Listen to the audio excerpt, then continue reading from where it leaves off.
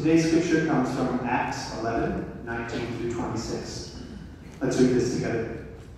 Now those who were scattered because of the persecution that arose over Stephen traveled as far as Phoenicia and Cyprus and Antioch, speaking the word to no one except Jews.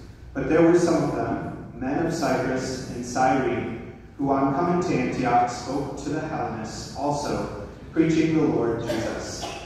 And the hand of the Lord was with them, and a great number who believed turned to the Lord. The report of this came to the ears of the church in Jerusalem, and they sent Barnabas to Antioch. When he came and saw the grace of God, he was glad, and he exhorted them all to remain faithful to the Lord with steadfast purpose. For he was a good man, full of the Holy Spirit and of faith, and a great many people were added to the Lord.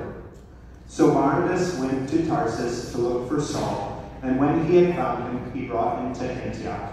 For a whole year they met with the church and taught a great many people. And in Antioch the disciples were first called Christians.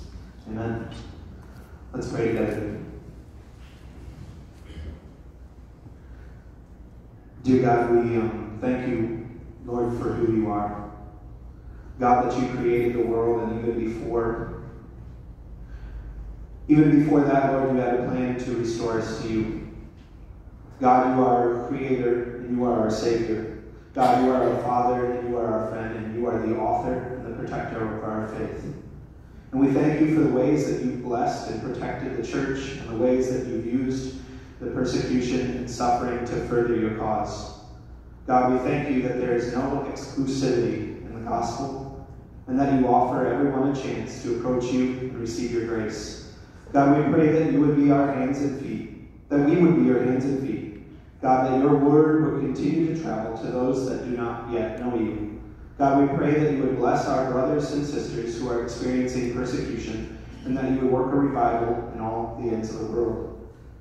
God, thank you for the freedom and the safety we have to worship you and to share your name. And we pray that we would not take this safety for granted, but that we would be filled with your Holy Spirit to share your gospel.